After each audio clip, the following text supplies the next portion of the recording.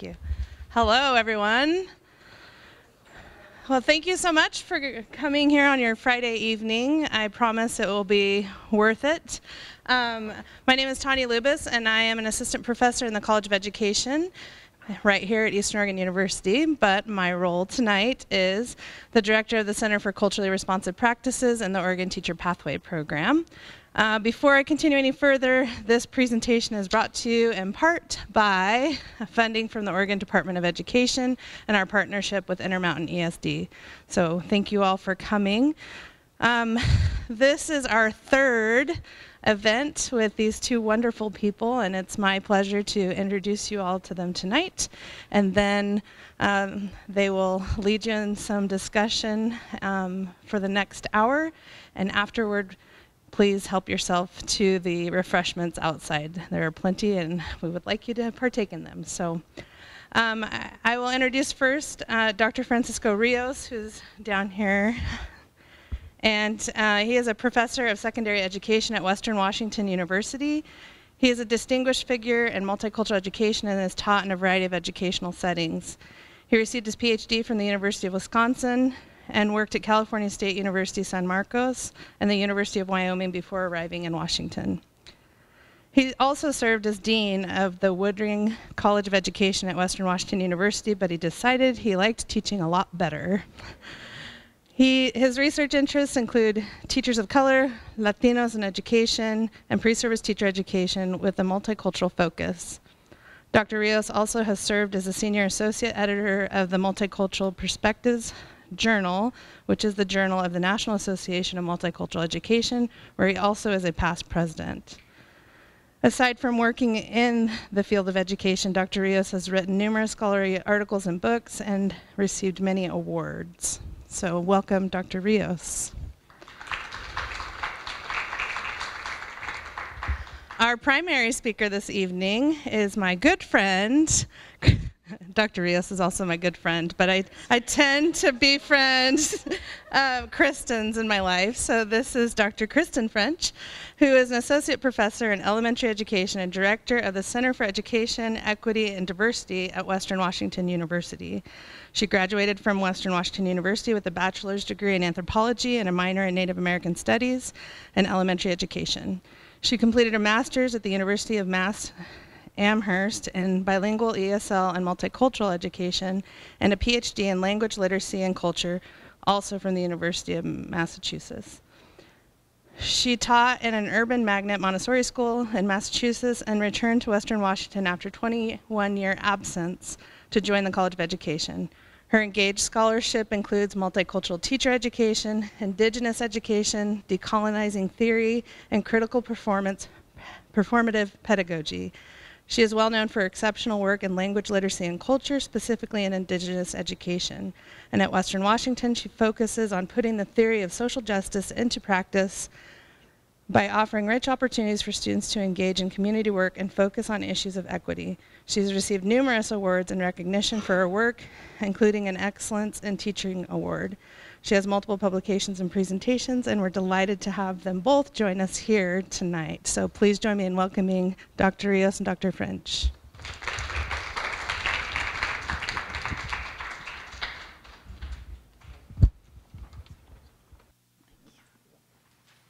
When Tanya does introductions, it makes us sound so good. Oh my goodness. That's not the only reason we keep coming back.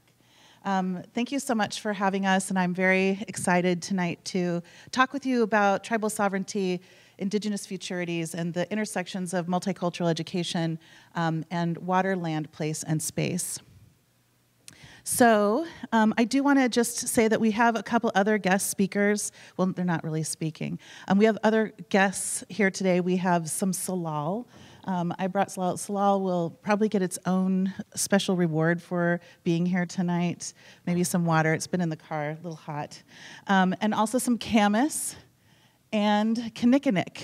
And these are 3 indigenous plants to this area and also the area that we're coming from. So we brought them as kind of guest speakers with us tonight. And for those of you who are registered to come join us tomorrow to do some hands-on work, you'll get to know these folks a little bit better. And they're amazing. All right. So I wanted to just begin by letting you know a little bit more about myself and the community that I come from. I'm Skapi Pakuni from the Blackfeet Nation in Browning, Montana. That's where my family's from. And I wanted to really ground this work in land, water, place, and space. So you'll see the photograph up here is a picture of my mom and my cute little son who's got the cranky face. He's 13 now, and he still has a cranky face. No, he's super cute. He did some of the artwork that I'll show you in here, some of our plant artwork that we're doing. And this is my family in Browning, Montana. We have a celebration every year called Indian Days, North American Indian Days, and it's a powwow and rodeo, and it happens at the time when we had our Okan, which was a spiritual gathering that happened around the 4th of July every year. And we're at the parade at this point.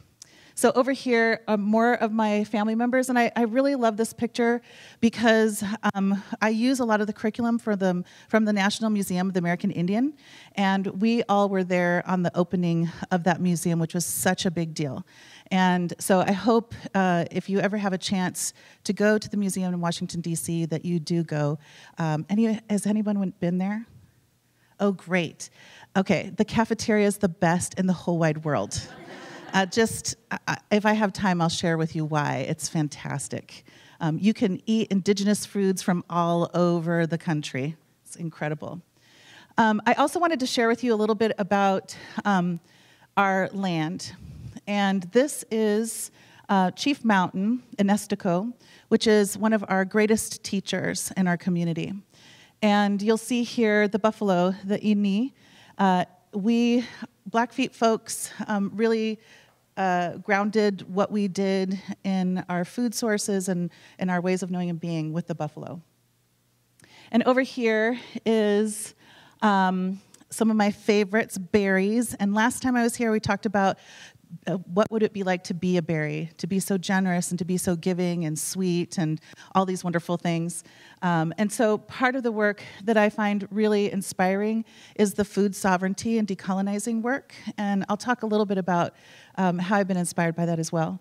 But some of the things that are going on in our community are around protecting sacred lands from oil and fracking. And also we have a water compact which really supports water rights because water is sacred. And so I wanted to share a little bit of that with you. And then to talk with you a little bit about, we talked a little bit in Francisco's presentation earlier today about the importance of humility, and all of us are learners as we grow. And I'm still coming to know who I am as an Indigenous person. And I wanted to share with you a little bit about my Eastern Band Cherokee background, which I didn't grow up knowing a whole lot about because I grew up being mostly identifying as Blackfeet in Gros Ventre. Gros Ventre is a community a little east of Browning, Montana. But my great-grandfather was a citizen of the Cherokee Nation, the Eastern Band Cherokee. And my mom really wanted to go, before she passed, to go to North Carolina to get to know our family members that are still there. Well, she didn't get a chance to, but I had this opportunity when going to the National Association for Multicultural Ed conference this year I thought Memphis doesn't seem too far from the Smoky Mountains. On a map, it's like this. It's a little farther than that, but we made it. So with my colleague, Jeanette Haynes-Ryder, who's also a Cherokee educational researcher, we drove to Cherokee, North Carolina, and we had a place-based experience. So it was really an incredible journey to be able to be in place and learn about my history and the history of removal, and also the history of the connection to land. And it turns out that at the museum, this lovely lady turns out to be a cousin of mine, and she was able to take us throughout the museum. So we did some of the research, but we also went out on the land. And this spot right here is the site of my great-great-great-grandfather. So you see me right there next to this gentleman. He was my great-great-grandfather, and he was the first elected chief of the Cherokee Nation, Eastern Band Cherokee. And this was his father's land. And for those of you who know a little bit about the history of removal or the Trail of Tears, my family were the folks that stayed, but also they called it the Cherokee Underground Railroad. So my great-great-grandfather was one of the folks who tried to keep Cherokee on the land by feeding them and housing them and helping to hide them up into the mountains. So I got to learn a lot about that history, which was incredible. So I'm also still coming to know who I am as an Amskapi Pukuni, and also my relation to other Blackfoot people. So just in February, my daughter Elizabeth, who's in this photo and right here, she's she's much longer arms than me. So our selfies, it's Elizabeth. My daughter is an organic farmer, and she started her own farm this year, and she calls it the Long Hearing Farm, which is my Blackfeet great-great-grandmother's name. So she's using heirloom vegetables from Eastern Band Cherokee and also some indigenous vegetables on her mainstream farm, her organic farm. So she's trying to bring back indigenous foods to the area and also some of our historical indigenous foods on her farm. So we had the opportunity to go to Alberta, Standoff, Alberta, in February. Not probably the smartest idea. We got stuck there in snow, but it was absolutely incredible. So we went for a conference on food sovereignty, and it was part of the Blackfoot Confederacy. So my family is Blackfeet from Montana, but there are 3 bands of Blackfeet, and the Canadian border crossed us. So now we're 4 because the Piikani split in 2, the Blackfeet in Montana, and then the Piikani who are just above the border in Alberta. And then 2 others, the Kaina, which are called the Bloods, and also Siksika, which are farther north in Alberta. But together, we make the Blackfoot Confederacy. So this was a food sovereignty conference that was specifically for the Blackfoot Confederacy, and it was incredible. I had never been to a conference before where all of the presenters were Blackfoot. And they were all scholars and all doing great food justice work. And 90% of all of the people in the audience were also Blackfoot. So it was such an incredible experience to be talking about land, water, place, and space in community in ways that are healing and scholarly. So this photograph over here is my mentor, Mike Bruisthead, who is a tribal leader and incredible, who is one of the people who started the KEPA project, which is the Kaina Environmental Protection Association. And we're with a young woman who is an internet star, an Instagram star. Her name is, oh my gosh, Gladstone. I'll remember in a moment what the first name is. But she does food sovereignty cooking. And so she has this website called IndigiKitchen. So if you're interested in that, I say go check her out. She's really cool. So on our trip there, we happened to come the first day of, Mike Bruce had said, hey, can you come to the college? This is Lethbridge University. We have the first ever Native chancellor being inaugurated on that particular day. So I was able to be there to see this happen. I think it's the first chancellor, Native chancellor in any of the Canadian universities, so it's a very big deal. And he happens to be Blackfoot, so we're here there too. And so Elizabeth and I, you saw the photograph that's on the website for Inestico, the chief mountain, which is so sacred to us. Well, it was foggy the whole time we were there. And we're driving from Alberta into Montana to visit my family in Browning. And then just suddenly the fog clears right when we get up to the mountain. And so we were able to take this picture. It was absolutely incredible. And then we went and had a yummy dinner. This is my family on the reservation, and they're just lovely. So I wanted to share with you that this work that we're talking about today is not abstract.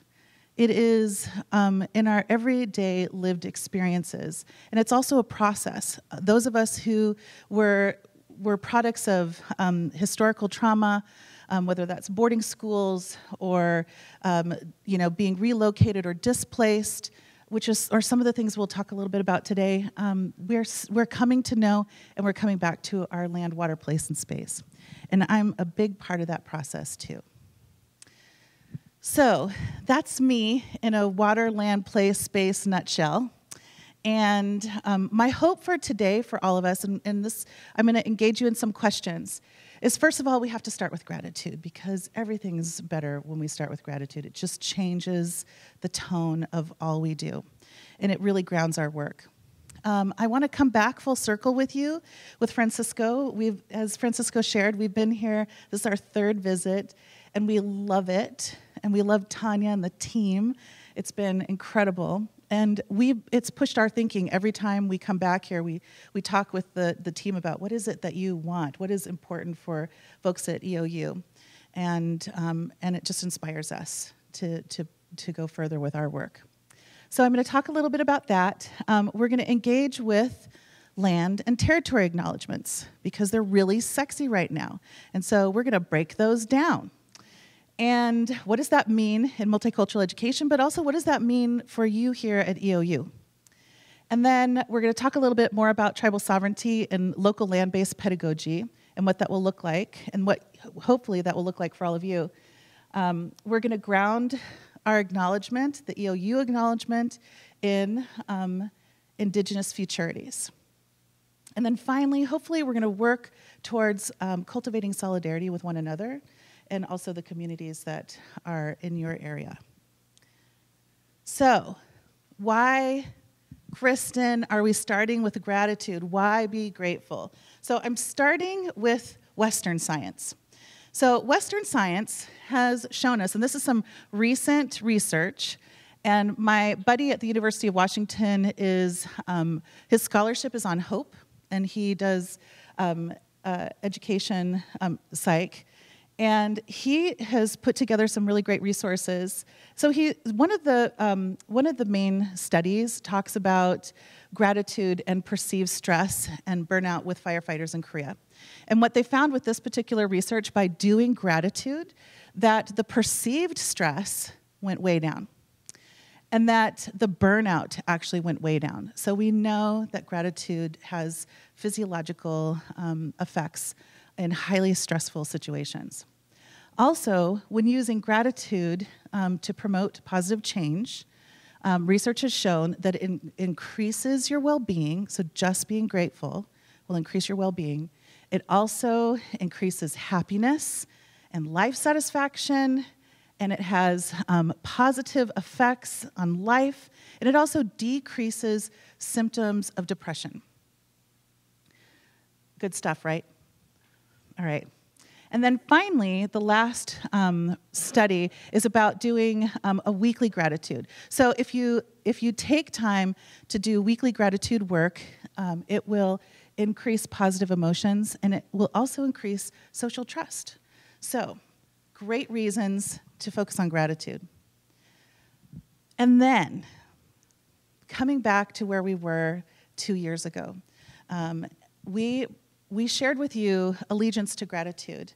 And when we were here last, we talked about cultures of gratitude also are cultures of reciprocity. And we went through the entire Haudenosaunee address, and part of the Haudenosaunee address Francisco shared earlier today, and it's been translated into 40 different languages. And the Haudenosaunee have said, please, please use this and share it. Otherwise, people won't know, and how can it work if we don't share this Haudenosaunee address? Which is giving gratitude for our natural world in such a beautiful way. So tonight, we're not going to go through the Haudenosaunee address, but I certainly hope that you look for it and that you engage with it as well. So one of the things about gratitude and being raised on gratitude, from allegiance to gratitude, from Braiding Sweetgrass, Robin Kimmerer, is she talks about what would it be like for us to be raised on gratitude and give allegiance to gratitude, rather than to political declarations or loyalties. What can we do together to agree to be grateful for all that is given us? So with that, what I'd like you to do is just take a few moments with maybe 2 or 3 people who are sitting around you, and introduce yourself and also share a moment of gratitude. So what are you grateful for this evening? And it can be anything, something from the natural world, the lunch that Tanya provided today. It could be a loved one, or it could be love in general. Anything you're grateful for, just take a couple moments to share.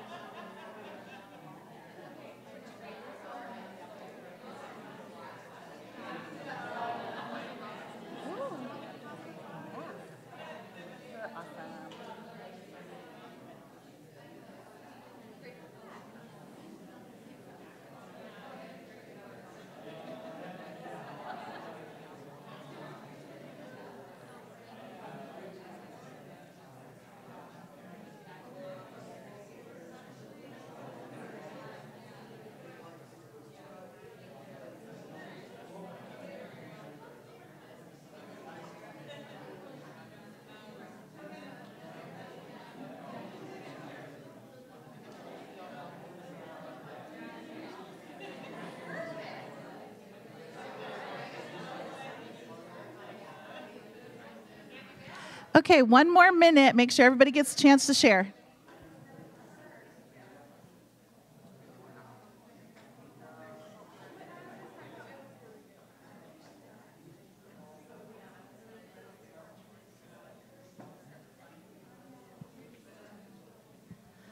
Okay, if you could finish up your last thoughts.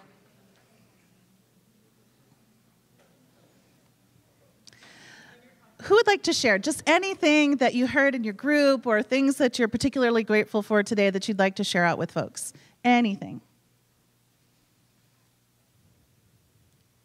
Yes. Woohoo! Eastern Oregon University! Yes.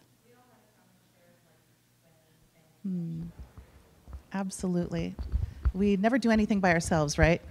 Yep. Great. Something else, another gratitude. We've got gratitude for this place. We've got gratitude for people. Yeah. Oh. Amazing, beautiful weather. Oh, yes. And being able to be outside in weather and not bundled up and not covering from the rain. Yeah, if it's like this all the time, Eastern Oregon University! Woo! It's beautiful. It's absolutely beautiful here. Thank you. Anything else? Okay. Doesn't it feel different?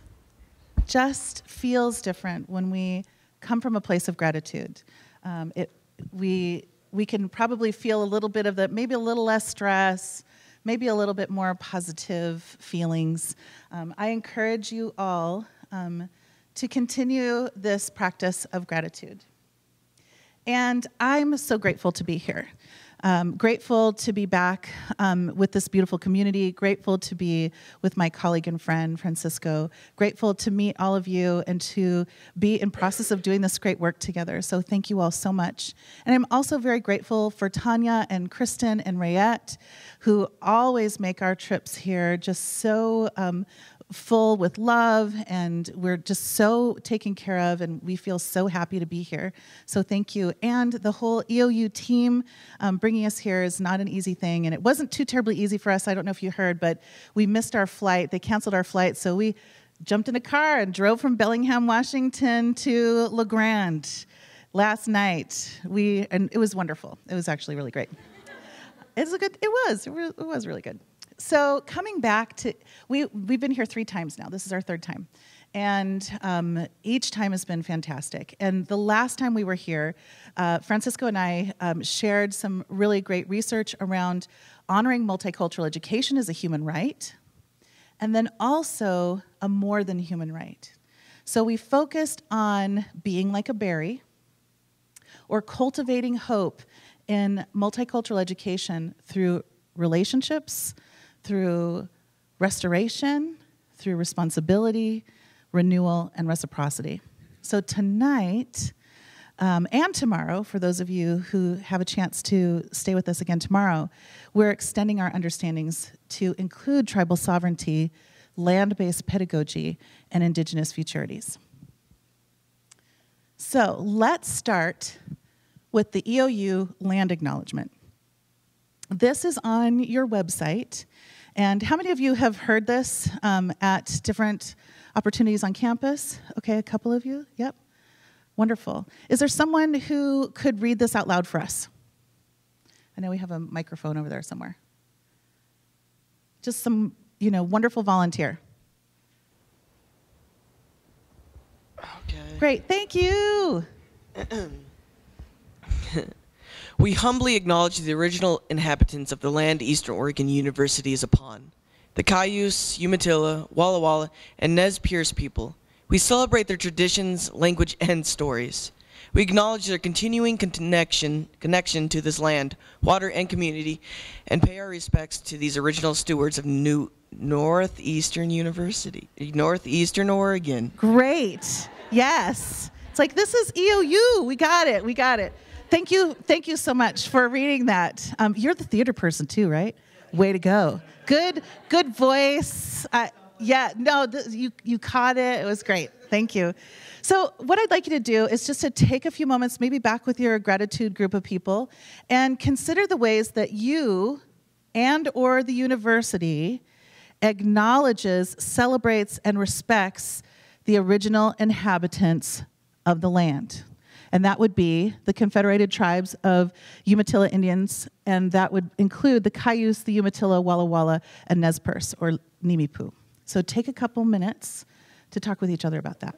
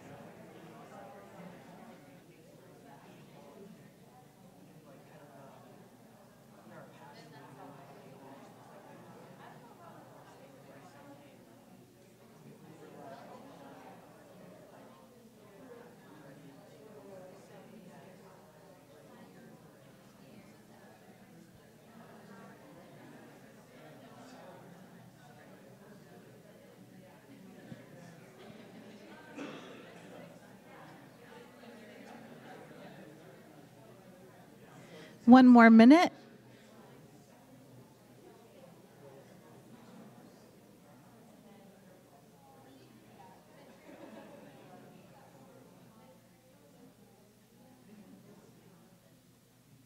Okay, if we could bring our minds together. Awesome. Okay. I highlighted a couple of the action words that were in here.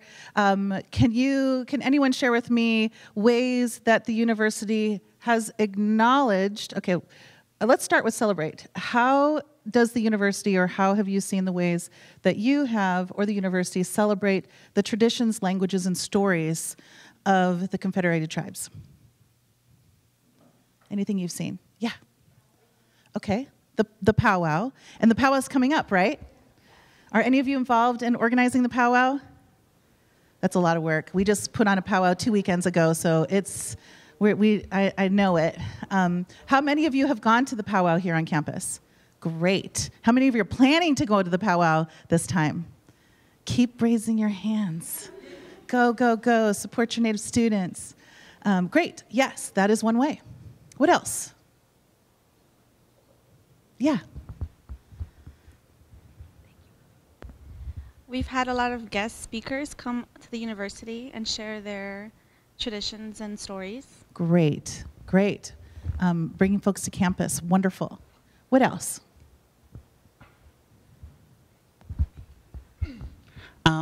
I remember that when I first came here in 2017 as a transfer student from the islands, during the orientation, they took us Islander student to like the Joseph V. Place and then also some of the museum in Umatilla. So I think that's one part of it. Great, that's wonderful. Okay, so you got out of this place and on to community. Great, that's wonderful. What are some ways that the university acknowledges the continuing connection to this land, water, and community with the Confederated Tribes? Yes. We talked about how some of the campus names are named after Native Americans. Like our dorm hall is called Allocate, and it's after a Native American. Great. And they have like a plaque and their story there too. Great. Okay. Continued connection to the land, right? Is the people. Great. What about water or community? Anything else? Acknowledging that? On campus or personally? We'll just hold that for a little bit. And that can come back into conversation as we continue to look at this acknowledgement. What about paying our respects for these people, the original peoples? Anything you want to add? Some of the things that you already talked about, which is naming a hall after an Indigenous person. Yes.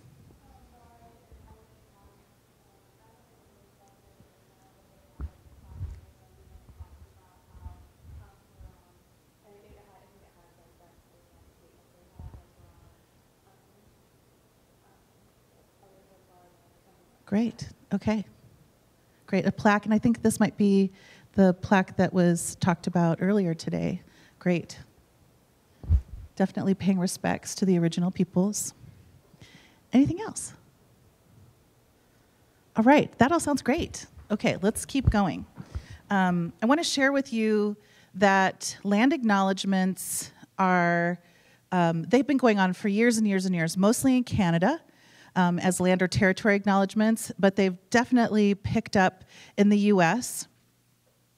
And there's been concerns about doing land acknowledgements or territory acknowledgements.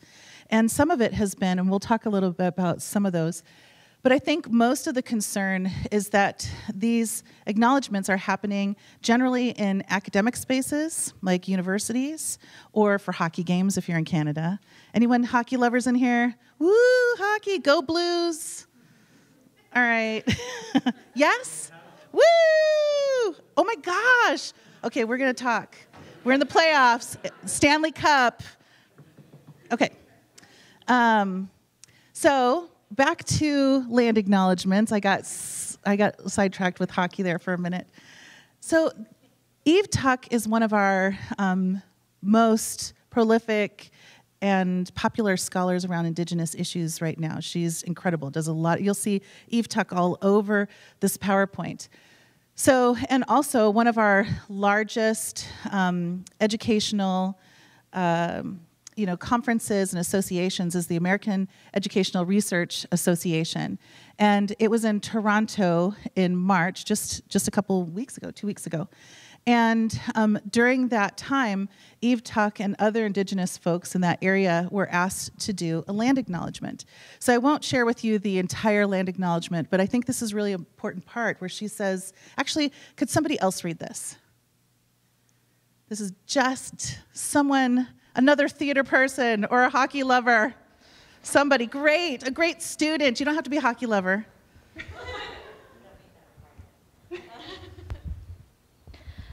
This is not a land acknowledgement, but instead a call to acknowledge land and water and what it means to be in right and respectful relationship with Indigenous people. We are committed to pushing the practice of land and water acknowledgements beyond static scripts towards more meaningful commitments, expressions of relationships, reciprocity, and responsibility to land and water. Great, thank you. This is very important. we're finding that often land acknowledgements are said, but there's very little action associated with it. So it becomes another statement. So some folks have come up with some things to consider. Oh, before I go further, I just want to show this beautiful piece of artwork that you see.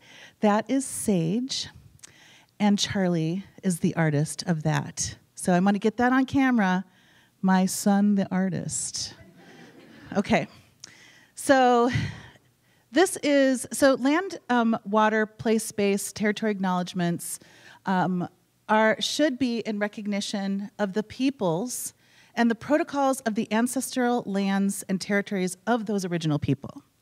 So one of the questions is, what kind of process went into place in creating the EOU land acknowledgement? Was it worked on with the indigenous peoples of this area, or were they consulted in any way, shape, or form? Also, recognition that we are guests and also neighbors here. So for those of us, any of us, who are not indigenous to this land, we are settlers, we are visitors, we are neighbors. And so what does it mean for us if we are visiting here? If you, and we all have different protocol for when folks come over to our house. Like, if I know you, if Tanya came over to my house, I'd be really offended if she didn't go into my refrigerator and, get something to drink or help herself. But in general, folks that I don't know very well, I'd be kind of surprised if they came to my house and just walked in the door and started taking things, or, flipping the channel, changing it when the blues are on, like that would be super offensive. So again, what does it look like for us to be guests and neighbors? Also, most of the time in land acknowledgements, there's very little about the uneasy and unspoken history of settler colonialism and the impact on indigenous communities, particularly those associated with the land that we're on. So again, I want us to think about, how do we all know about the peoples who were originally here, and also their histories with treaties and the histories with the U.S. government. And then some things for us to consider as we're wrestling with these land acknowledgements is that what is our responsibility to the peoples whose lands we're acknowledging? What is that reciprocal relationship? We are on their ancestral land. How are we giving back to that community? What is our responsibility for learning the untold history? And then taking in consideration that in Oregon and in Washington State, where we're from, there is a low high school graduation rate for Native students, and a very low rate of Native students going to college, and even a lower number of those that go to college that graduate, and graduate within a time frame that is time to degree. Also, we know that there is biased curriculum, and I witnessed this quite a bit in doing a lot of the curriculum and tribal sovereignty work in Washington State with teachers who have limited access and knowledge about the local indigenous people, and then when asked to teach about folks, they don't have the capacity to be able to do that in a good way. So we have these biased curriculum. For those of you who are coming tomorrow, we're going to be looking at curriculum, and we're going to have an analysis tool that you can use, which would be really exciting. So for those of you who aren't coming, make sure you find somebody who is coming and get all the resources. Also, we need to understand the resource extraction from those lands, and the limited resources that schools that have high numbers of Native students have access to. And then finally, we have some of the struggles that many folks of color experience, or is the racial micro and macroaggressions. And so again, what is our responsibility as multicultural educators? And I love this last quote, because I don't want this is the final paragraph of the land acknowledgement that Eve Tuck shared, and I think it's really important for us. So could someone read that? Who's holding the microphone? Rayette, would you do it? Great. Urge all guests to pay attention to this beautiful land on which the gathering is taking place. Please make an effort to notice the waters, land, air, and animals around you, and to seek out knowledge about the history and ongoing experiences of Indigenous peoples here. We encourage the exchange of teachings and learnings and the co-creation of relationships that will happen during the conference. Beautiful. Thank you. Okay. Now, there are also folks who are saying no territory acknowledgements or no land acknowledgements. So it's a Canadian broadcasting podcast with Hayden King, who's a professor at Ryerson University, and he talks about why he regrets writing the land acknowledgement for his university.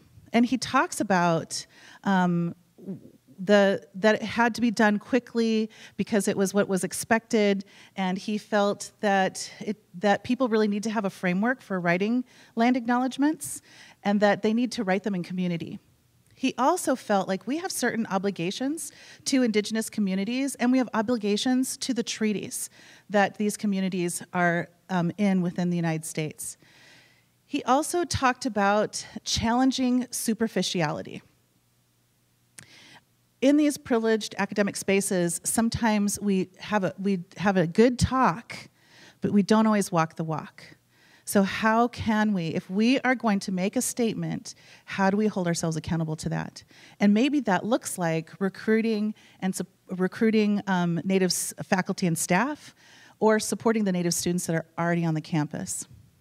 And also these land acknowledgements need to be accurate. So sometimes they have false information, or maybe they identify communities, or they don't necessarily identify the broad range of communities that were originally in a particular territory. And that each of these land acknowledgements should end with a question. And that is a powerful piece too, because our students at Western Washington University wrote a land acknowledgement that they wanted our president to share and our administrators. And it had all those beautiful components in them. And unfortunately, it didn't get taken up. One of the reasons was it was suggested it was too long. But there was beautiful questions at the end of that land acknowledgement that we're going to come back to here in a moment. But for those of you who are like, okay, well, where would I get kind of a framework on how to do a land acknowledgement? So actually, the U.S. Department of Arts and Culture has a beautiful PDF on why introduce the practice of land acknowledgement. So we're going to look at this again a little bit later. But again, in general, a land acknowledgement offers respect and recognition to the Indigenous community, but it also should counter the doctrine of discovery. How many of you have read about that in history or know about the doctrine of discovery? Great. Is there anyone who's willing to share a little bit about that? Just, you don't have to be perfect, just anything you know about the doctrine of discovery. I saw little hands.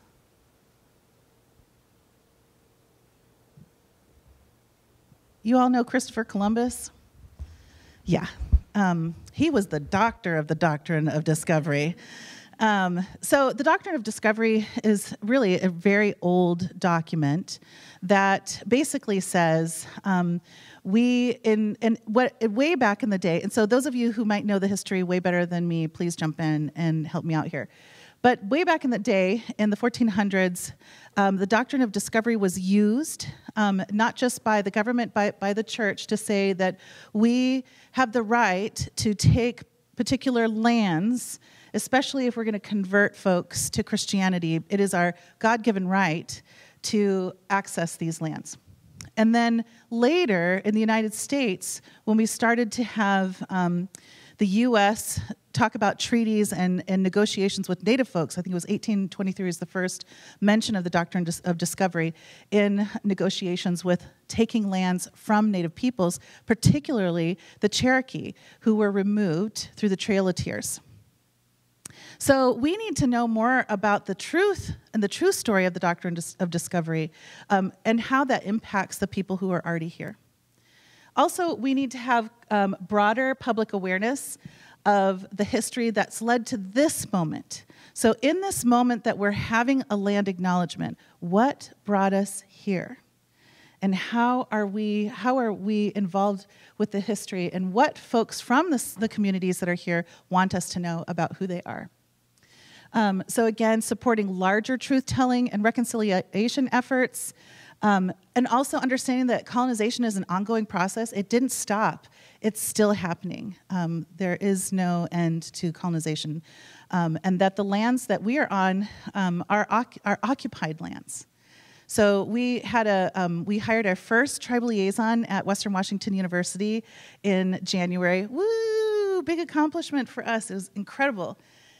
And one of our tribal leaders from Lummi Nation just wanted to make sure to remind the president and the board of trustees that Lummi Nation, based on I can't remember the title of it, but is part of the Lummi Nation versus the United States 110, that said that Lummi Nation never accepted funding for the territories around Bellingham. And so this wonderful elder said, you all are on my homeland, and you are occupying that. You're welcome. So those are the kinds of histories that we need to know and understand as well. Okay, so also taking a cue from Indigenous protocol, how would the Native folks in this region like us to enact or open spaces, and how can we do that with their approval in reverence and respect? And then finally, the biggest piece for me is how do we inspire ongoing actions and relationships? So again, this U.S. Department of Arts and Culture says that acknowledgement by itself is just a small gesture. It becomes meaningful when it's coupled with authentic relationships and informed action. But this beginning can be an opening to greater public consciousness about Native sovereignty and cultural rights, a step toward equitable relationships and reconciliation. These are huge, especially in the field of multicultural education. Okay. I wanted to share with you just quickly an example of a land acknowledgement that we feel, and I say Francisco and I really appreciate this particular land acknowledgement, and I think lots of others do too. So most land acknowledgements are very short, and they're one-dimensional. This land acknowledgement is great. They have just your provisional land acknowledgement right here. But it also says that, and so this tells you what to use this for. It's intended to be read at the beginning of a formal event or on published materials. Ooh, thanks. Ooh, look at that. Whoa, nice. And then it says that land acknowledgements are a responsibility. So then we begin to understand why we have this and what is our responsibility to these peoples. And then actually what is a land acknowledgement, which is fabulous. And then an extended land acknowledgement. So this is where places like Western, well, we're struggling with, our institution doesn't want to have a long one, but often what goes out the door when you have a longer land acknowledgement? Action, acknowledgement of the histories, those kinds of things. So it becomes a little bit more superficial. But here's an opportunity to have an extended land acknowledgement, which is fantastic. And then finally, if you are a faculty, staff, or student who wants to have an email signature with the land acknowledgement, you can have that at the bottom of your email, which is great. Okay, so here is an example of a really well done acknowledgement. Stay with me. I know it's late. Okay, so let's go back to your land acknowledgement. Dun, dun, dun. Okay, so we've seen, some suggestions. Oops, let's make this pretty again. We've seen some suggestions. And based on the information provided to you so far, what are some of your informed thoughts on the EOU land acknowledgement? What are the strengths of this? And what would you like to see? So let's take 2 or 3 minutes in that same small group to talk about that.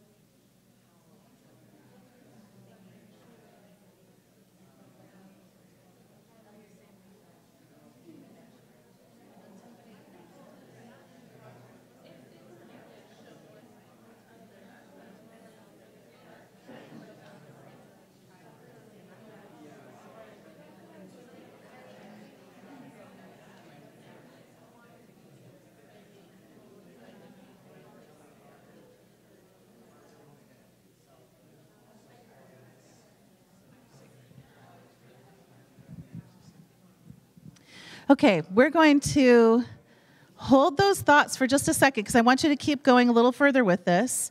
But I want to share with you that there's some key concepts for us in understanding this intersection between multicultural-led tribal sovereignty and local land-based pedagogy. So issues like understanding what colonialism is or colonization, and that there's different kinds of colonization. There's external colonization, and there's also settler colonialism. So external is when folks go to a place, extract those resources, take them, send them back home, and then leave. Whereas in settler colonialism, which is what happened in the United States, is that outsiders come to a particular land that is already inhabited by indigenous peoples, and then they claim this as their new home.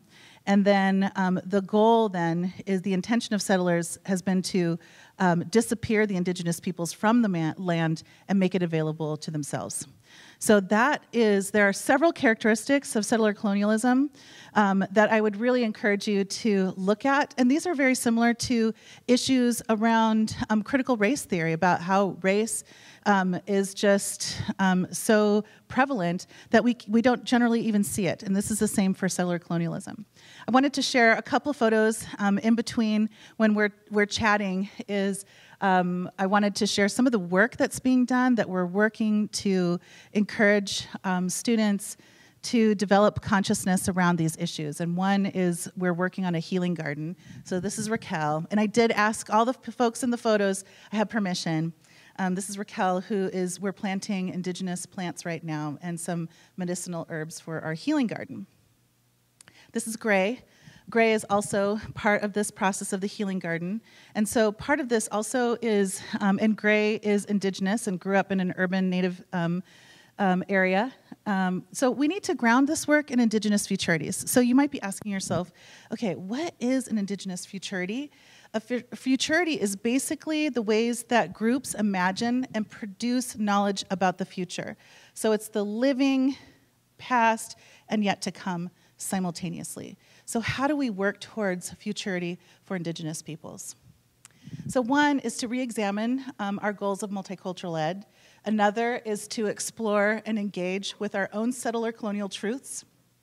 Another is understanding what indigenous futurities look like, and then working patiently toward reconciliation. And this goes back to Francisco's conversation today about what was the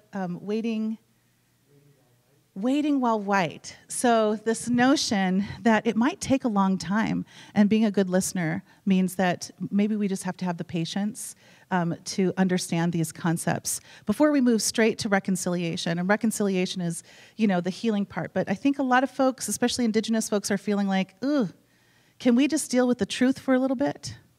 And then we can get to reconciliation. Okay. So there's been some issues that Native folks, particularly myself and a couple colleagues, who have been looking at research on multicultural ed and seeing where are there intersections with multicultural ed and understanding tribal sovereignty, and where are some of the disconnects. And some of the disconnects are around the use of the term democracy in multicultural ed definitions and then the field without really honoring sovereignty. There's also there's very little reference to land and water and the use of land and water in place of indigenous peoples and in communities. There's also been discussions about academic success that often exclude indigenous ways of knowing and being that are particular to place. And then finally, sometimes when we have a focus on race or other identities, we forget that indigenous peoples are not, yes, indigenous peoples are a racial category, in fact, we know that race is a social construct. But we're a racialized people, but we're also people who have a political identity in terms of tribal sovereignty within the United States.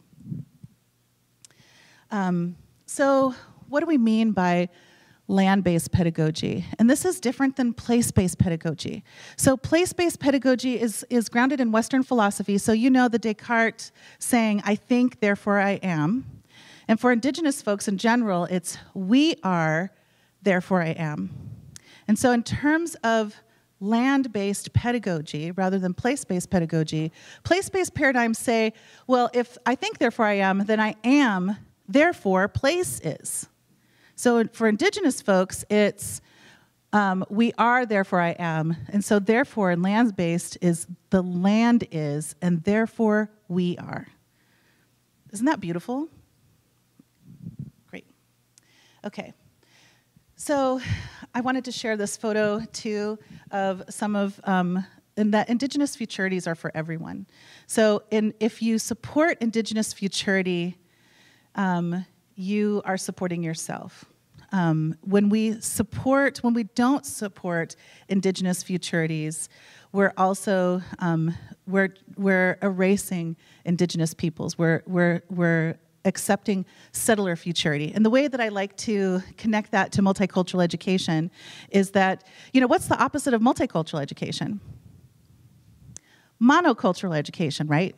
I don't think any of us would support a monocultural education. So the same thing is if we're not working towards Indigenous futurities, that is that the living past, now, and future of Native peoples, then if we're not supporting that, we're supporting settler colonialism. So something for us to wrestle with. So these two beautiful people, we are doing tribal sovereignty curriculum, and we're developing poster presentations. And we went out to Lummi Nation School and shared this with 5th and 6th graders. So this was and you can't see this one very well, but this one is about your area. This is about the Walla Walla specifically, and talking about ways that these students could share their growing knowledge about Indigenous issues. So finally, as we come to a close here today, I hope that you are ready to continue to have discussions about inspiring ongoing actions and relationships. So I know that we've talked a little bit about these different, knowing your local land, like how do we know about the Treaty of 1855 in this area, addressing Oregon's Indian education laws and data on Native students, repairing relationship with local communities, and larger truth-telling. But also it is invested in leadership. And we just have a few minutes left, but I do want to share with you that this work can't be done without administration and without folks who are leading this in ways that support those of us who are either faculty or staff or students. And I just wanted to ask Francisco if he would share just a little bit about the process of how we even came to get to a place where we could talk about these issues with our students.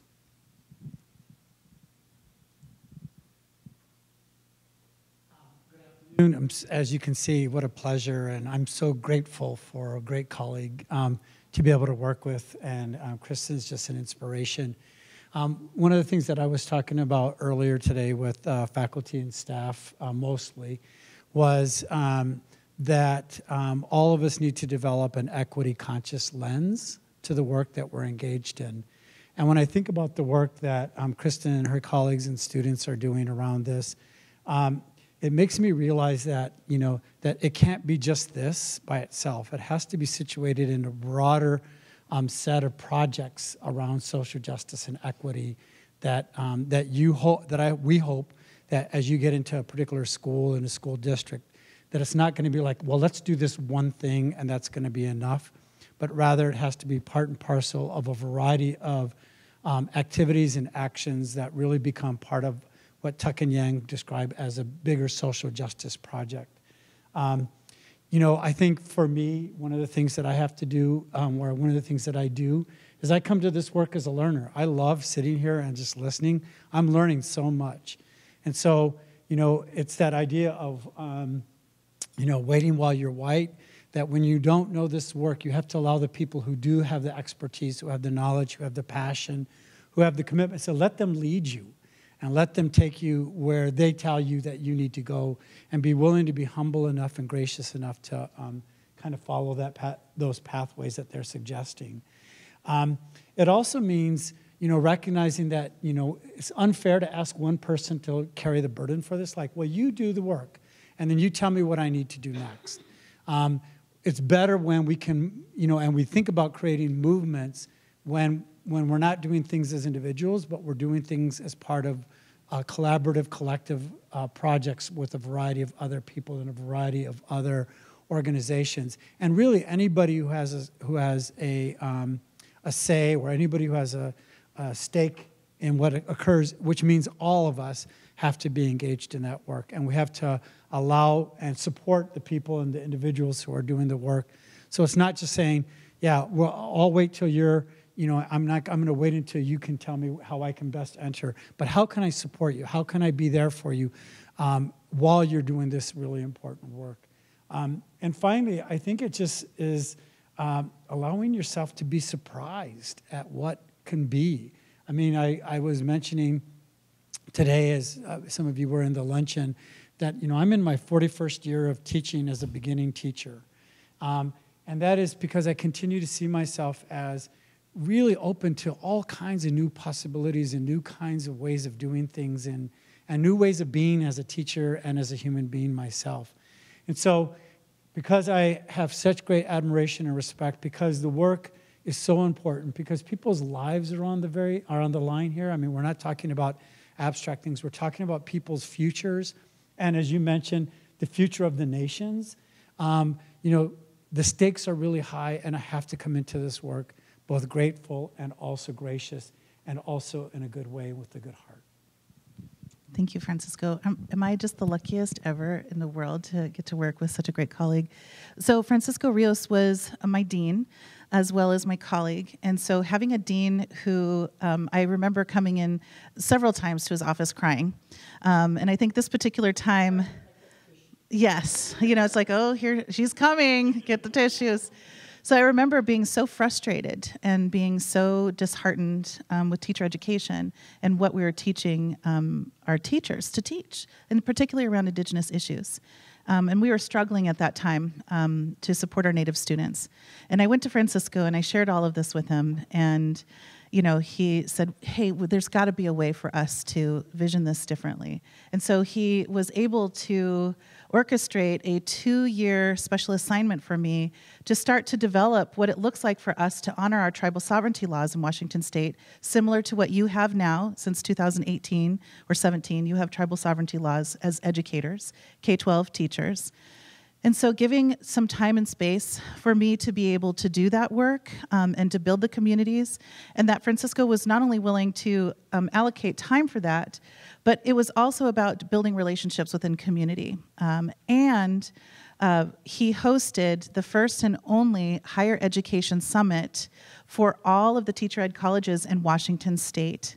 And so we housed that first event, and that led to several universities collaborating and creating coursework and different ways to make sure that we had tribal sovereignty and the tribal sovereignty curriculum, that all teachers and teacher candidates would have access to that. So that's huge. So thank you, Francisco Rios, for your vision. Thank you, Francisco. Woo. Okay. I want a new clock that says Indian time. So we've got West LeGrand, East LeGrand, or maybe it could just be Kristen time? Great, okay. So this final slide is, again, your Eastern Oregon University land acknowledgement. And as you leave today, I want you to be thinking about this on another level.